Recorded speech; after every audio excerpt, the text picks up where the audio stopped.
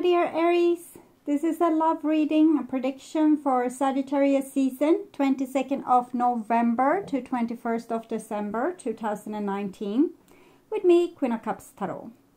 The first reading I did for this was for the birthday sign, so happy birthday to all Sagittarius out there. And I'm reading the other readings in the order of most appreciated videos from the previous love reading published for Scorpio season. So you can see the order I read in this time around at the community section of my channel. And this will be a love reading for Aries, Sun, Moon, Rising sign and Venus, Vedic or Tropical. The reading can go both ways. The drama is the same, but it can be different castings to the different roles by the universe. So, when I tell you that this is you, it can as well be the person or situation you are dealing with. Use your own intuition and recognition to determine who is who in this reading for you. And I will start shuffling your cards, and I use the Golden Universal with Roberto De Angelis. So, when I open your deck here, I see the Hangman in the reversed and the Ten of Wands in the reversed. So it seems like you have had enough of a bad thing and you're kind of going to put it down and, you know, do whatever the H you need to do to get out of this feeling of being stuck or prevented from moving forward. It might also be that someone has asked you for something that you previously have refused to do. But to be able to move forward, you are going to have to accept the change that comes with this. And but as I also said, for some of you, it will be that you have to sacrifice something that you have put in a lot of effort into. So you just put it down and walk away, and that was your key to liberty and to get out of stagnation. So I call the divine with love and light, and here we have the Four of Swords in the reverse with the Ten of Wands. So it seems like there's a situation where this has been going on either silent treatment, or there has been some kind of power game where the one that gives the least wins, or the one that shows least interest wins, or the one that shows least effort wins. It's starting to wobble a little bit. It's starting to not be such a glorious place anymore to be the winner. What do you win? You win nothing. So I think that you might have been wrongly treated by someone, and you have kind of cast them out in the cold, but now you're starting to feel like more that you want to solve the situation than to just, you know, show that you care the least. For a person that you probably cared a lot for. But for some of you, it will still be this, that you're going to have to let go of a certain situation, even if you don't want to, because it's driving you ill. So it's like you're a little bit split areas into two groups, what I'm feeling. So I call the four archangels in the four corners of the world. So the key here is to be the bigger person and do the thing that you know is right, even if it's difficult. So if you feel that it wouldn't be right to, you know, reach out, the best thing for both of you would be to walk away. Then you continue on that road. And if you know that you would be the bigger person if you reached out, and that this would lead to some kind of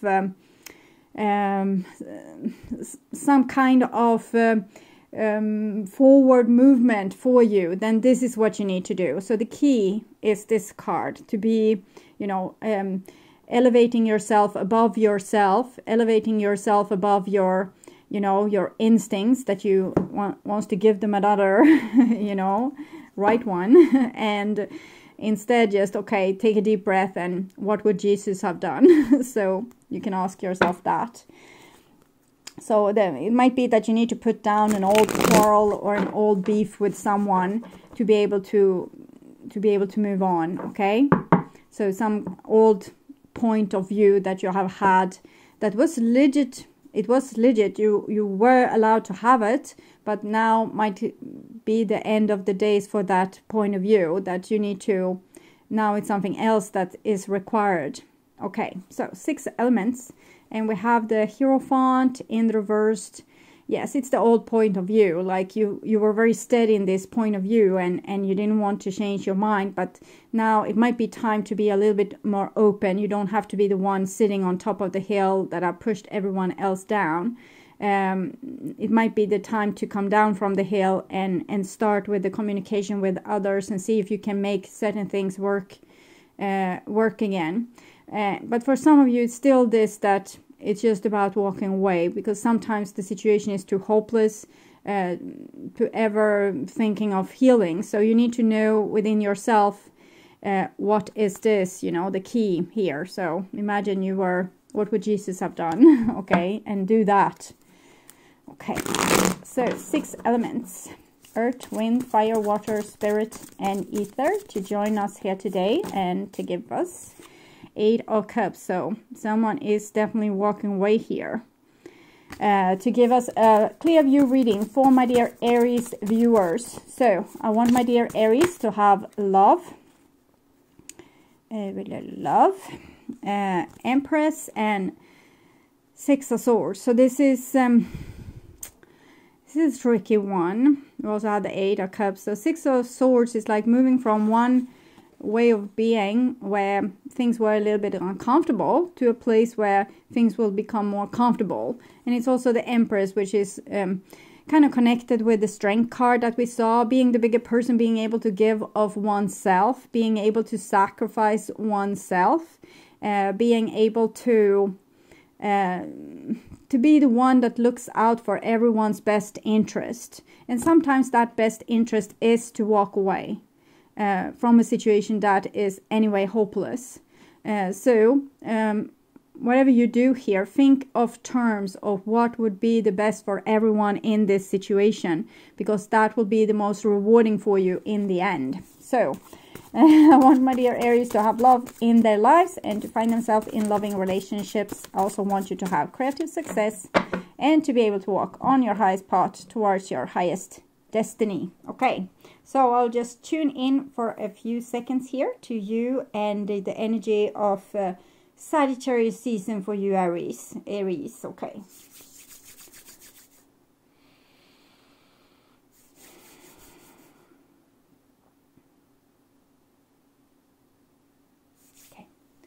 So this is the new bottom of the deck, and it's 3 of Wands. So it's time for some kind of negotiation or communication or talking things through and sorting things out and deciding, like, might be deciding how do we go on from here, or who will have the house and how will we arrange things with the kids. It's like a negotiation sometimes with lawyers, where you need to know what you can negotiate with and where you are very steadfast with your view. So certain things are not negotiable and other things you can negotiate about, and decide this before you go into the negotiation, so you will know how to get the best result from this. And it might also show communication coming in, and we have a 6 of Cups here. So this is the old bottom of the deck. So the 3 of Wands together with 6 of Cups, it's almost like maybe someone has asked you for forgiveness and you have been reluctant to give them that, but maybe you need to come down from your high horse and accept the forgiveness. It doesn't mean that you can continue the relationship. We had both 6 of Swords and 8 of Cups and 10 of Wands in reverse, showing a person kind of giving up and walking away. But doing so and being friends, or being not being out to hurt the other person, but actually make a good closure, seems to be what is aimed for here. It doesn't say that all of your relationships is over and done with, but it's like a certain chapter is going to be closed, okay? And it can be a relationship, or it can be a behavior, like an old behavior that's it's outdated. There's no need to behave like that anymore, and either it's for you or for the other person. So it's something that's over, and this is what's on your conscious mind about this person, mostly on your mind, and this is the situation, and this is what's on their conscious mind about you. This is your feelings towards them, the common energies between you two, their feelings towards you. This is your behaviors and attitudes towards them. This is the outcome, and this is their behaviors and attitudes towards you. So what you have seen so far with me shuffling the cards, it's like the foundation is what I'm getting up when I'm shuffling the cards. It can sometimes it go full circle and also shows the outcome, but but usually it shows the foundation to this situation. So if you're watching early, you will probably recognize yourself most in the opening cards, and this is the prediction for Sagittarius season, so you will know what to expect and how to prepare.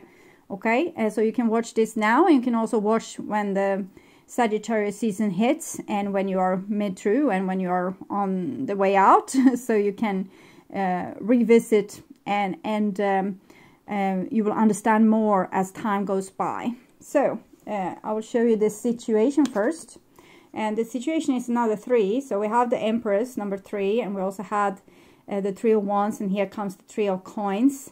So it shows a situation where there's it's a possibility for a healthy forward movement. Okay, a healthy forward movement where people come together and realize that this is the things that needs to be done. Everyone gets their task, and they go on doing that to improve and better the situation, or improve and better their health, improve and better their relationship, or whatever it is that needs to be improved. But here it's being done, so that's a very hopeful sign.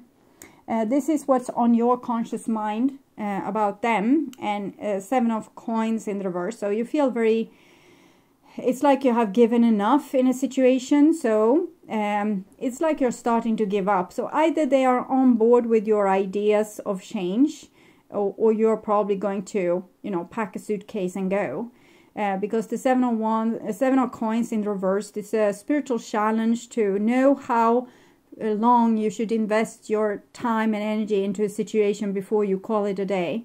And with the 7 of Coins in reverse, you usually call it a day, or you know, you are up to that point when there's an ultimatum coming, where you want to give an ultimatum to the other person. Either we get married or I'm off. Okay, I have waited, you know, 7 years with fat and skinny cows, and now that's a reference to a story, like a prediction in the Bible. So I'm not a Bible freak. I'm not saying that people that knows the Bible is freaks, but for me it's more an historical interest point of view, and also like a philosophic ground that we all in the Western world can share. Okay, so, and this is what's on their conscious mind about you, and we have a 10 of Cups in the reversed. So they also seem to know that time is running out. They feel a little bit chased by this, that they had a happy go, a happy run, and now they might be out of time. It seems like you might have spoiled this person a little bit. So they now have very high standards for what they want and how they want to be treated, while you have been waiting here like Cinderella and not, you know, with dirty clothes full of ash. So, see here. Okay, so without any headline on this, it's one is a 3 and the other one is a girl. That's and a girl and a boy. I think they are mirroring each other. Okay, so life is a series of constantly shifting cycles. When we resist change, we resist the natural flow of life and create unnecessary stress. Go with the flow, you will be surprised where it leads. So I think it's this with the end of the chapter for you, that you have been patiently waiting for something for a very long time, and now it's either on or off, either, you know, win or lose, work on this or give it up, and whatever you know is to be the right thing to do here, the things you kind of know that you need to do but you resist it, that's the thing you need to do. Go with the flow. You will be surprised where it leads, so it will end up good for you. It will be a better place for you. And this is for the 10 of Cups. Emotions are a natural and necessary part of life, but they can also distort your perception and cloud your vision. In order to see things clearly, you must let go of resentment. So, what I feel here is, for one, that this person has an idealistic view of relationships, and they might also have an idealistic view of what they deserve. So this is a person that is very easy for them to go, you know, where the grass is greener. So they might have asked too much of you and of life in some parts, but it's also something has happened with you in the past, or has happened to them in the past, that they are punishing you for. I don't know really what it is, but it might be like how their parents used to treat them, or didn't treat them at all, or so you're being punished for something, and that's why you are not getting what you want, because they are punishing you for this. And I don't think it's you that was the guilty one from the beginning. I think this is a pattern that they carry from, for example, childhood, or it can be a karma between you two. So you might not remember what you did, but you did something, but it was in the past life. Okay. So, but for many of you, you will see that you will be punished for the things that, for example, your partner's parents have done towards them. So if they were overwhelming with their child, now they don't want to commit to you. If they were abandoning their child, they now always accuse you of abandoning them, and so on. Okay, so this is the common energies between you two, and we have a Chariot in reverse, so it shows you like you're stuck in the ditch. It's stuck between your different opinions about each other, and your different opinions about this road, and how the relationship should be, and what the one should do and what the other should do. So it's like you have locked yourself in your opinions and in your different emotions, and that you're entitled to have these certain emotions, but no one is really, you know, focusing on the end goal and what they want to be the end result. Instead, you're looking too much into the past and what has, you know, been the flow underneath the bridge. And this is your feelings for this other person, and we have a Four of Wands, so you definitely want to be with them, and you have been waiting for them to also say a full, strong on yes to you, and they haven't been able to, because of this old karma that makes them stuck in the past. So it seems like a difficult situation for you, where I feel you are not really guilty to the situation, but you are carrying the burden of the situation.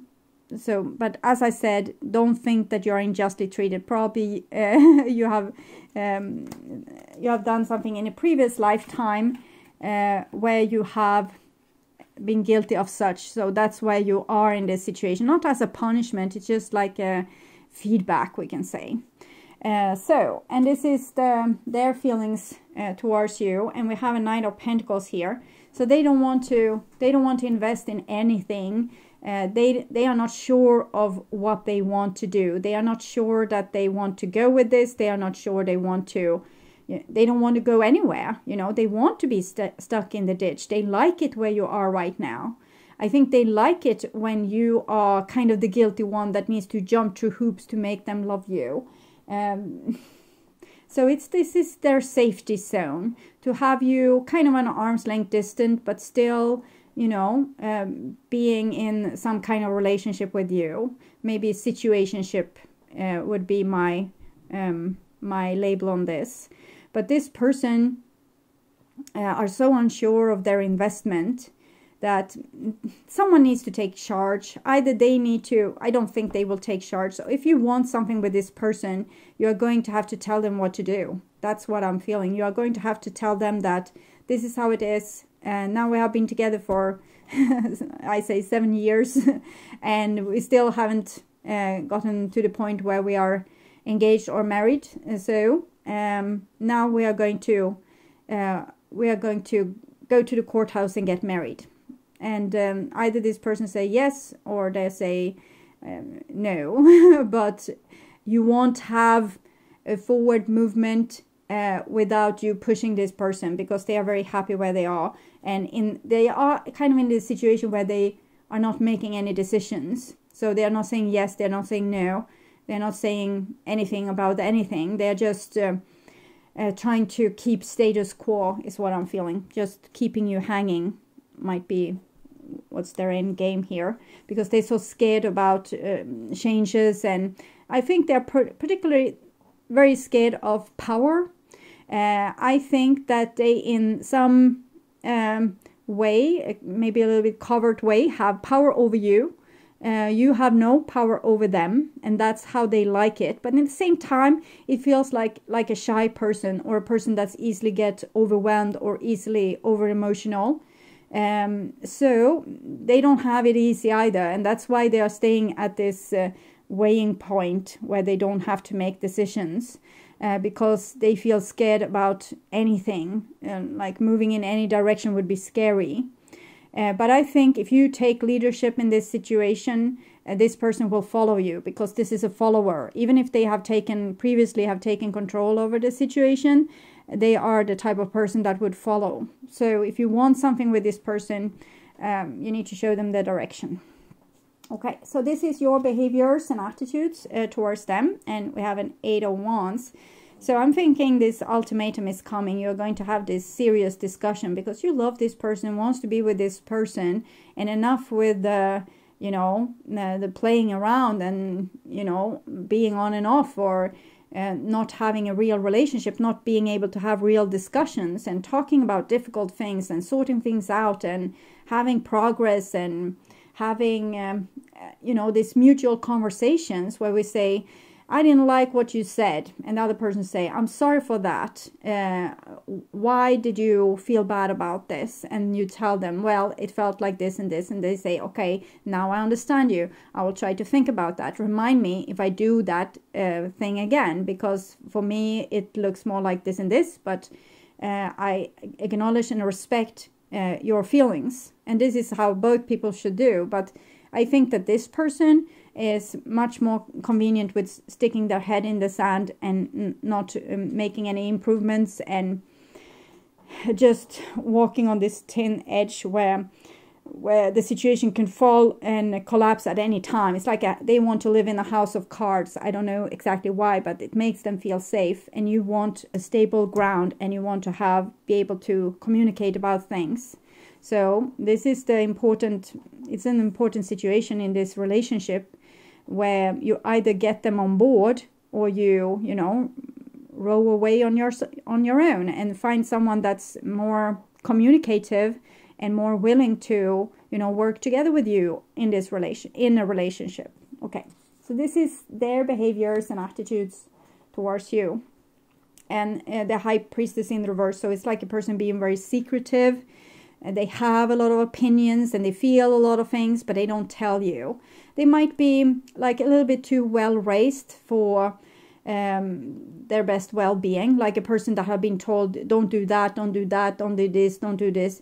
So now they don't do any of these things, and they don't tell you when you are doing something that's intimidating them or scares them or hurts them. They just tolerate it.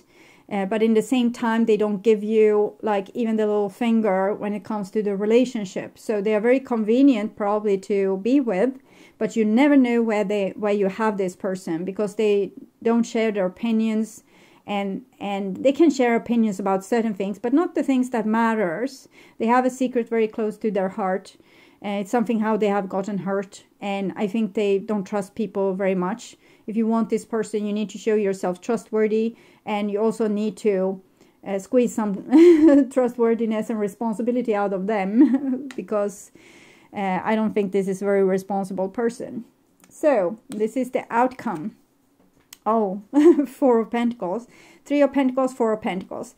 It seems like a typical girl-boy situation. Here's the girl wanting to fix things, and here's the boy don't want to fix things. We don't need to talk about it. So I don't know how this is going to go, but you are in a situation that millions of people are in, where one wants to discuss the problem and move ahead. We get the show on the road. We talk things through. Even if we are different, we talk things through. We balance things between us, and we get a show on the road. But the other person says, nope, I don't want to do this. I want to stay with how it is. So I think the masculine here, it can be in a female or a male person, has been very feeling very safe with having the kind of power or true manipulation or true, you know, pulling the strings in secret. So I think this person feels like they don't want to change things, okay? They think that they are already on top and you are on the bottom, and if they change things to things being equal, it's going to be bad for them. So, and this is, it's like a little boy or a little girl that never got their will through when they were small. So they have always been pushed around and like other people competing with them always. So when they finally find a situation where they are kind of on top, they want to stay there. So they don't know that equalness and cooperation is very rewarding. They think something will be stolen from them. So this is not a situation that human beings have been able to solve. How to get around that, for example, women don't own more than a very small % of the Earth's resources, and the guys doesn't want to give that up. They want to continue having things this way because they don't know how it would be if they would live in equalness to females. So that's one example, but you can see this in so many different ways, in so many different situations. So it's all about this person being scared of coming down from their top position and sharing themselves on equal terms with the world. And that is in combination with a person that have been probably very bullied as a small child, is what I'm feeling. Like a person that have been... guys can be like this towards one another. When they are in a group, they kind of hackle each other. And if someone has an achievement, they say, oh, how could you make that happen? You're so stupid. So I don't understand how you could get that job or this thing. But if there's girls, they usually say, oh, I'm so happy for you. So now when you have this job, maybe you can get me in too. So it's more like cooperation than, you know, proving who's the bigger boss here. And this unfortunately goes on in the relationship where the one person is trying to their best and trying to fix the situation, male or female, because guys can act more from their feminine and kind of not feel very comfortable in a masculine culture either. And it can be the vice versa, like a girl finding their ways in masculine culture. But so I think this person here, usually you Aries, have been trying for a very long time to 7-7 get this to happen with a person that don't want to give up an inch, because they keep it all a secret as well. It's just going on underneath the surface. They don't say openly, I want to be the one having power in the relationship. They more say things when you want to talk about things where they know that they are going to have to give in and be a bigger, better person. They rather say, I don't know why you're so uptight with these small things. Why can't you just let it go? So that's how they keep power, like in the head, like with hidden manipulation. And well, this is what's going on here. This is the kind of dynamic. So you have a chance here, 4 of Wands, 4 of Pentacles. You have a chance to take control over the situation, because people like this, guys or girls, if they get a leader that's stronger than them, they usually subordinate themselves to this and they go along with it. But it will be a big fight until then, and then they will just, oh, okay, so you're the boss, do whatever you want. So this is what you need to make happen, or you need to give up on the situation. It's kind of up to you. Okay, so I will take from Mystical Wisdom Oracle deck, I will take a advice card for you. Sorry. So, legends. Learn from those who inspire you. First I'm coming to think of is Lizzie Strata. It's it's a comedy.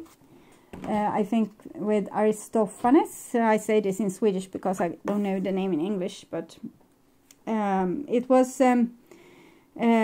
civil war between Athens and Sparta, and the women in Athens and Sparta got sick and tired of the civil war, so they refused their men's sex until they kind of give in and or refused them relationship until they gave in and, you know, made peace between the cities. Okay. So you have the opportunity to rise to great heights. Listen, learn, and gain insight from those whose path you wish to follow.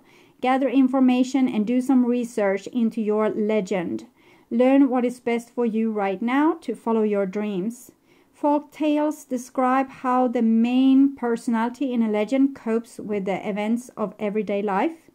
Deep within the tales is a lesson to pass on to you.